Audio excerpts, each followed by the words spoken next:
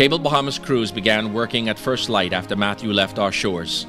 We have been working for you tirelessly from that day to ensure that your services are restored. To date, we have restored services to over 50,000 households and businesses, but there's a lot more to do. We have been in your neighborhoods and we will be coming back to your neighborhoods again and again until our work is complete, until every single customer is restored.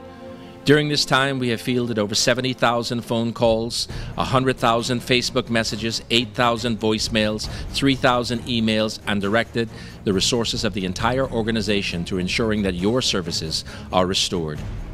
Due to the enormity of received messages, it is not possible to reply to each and every one of your requests personally.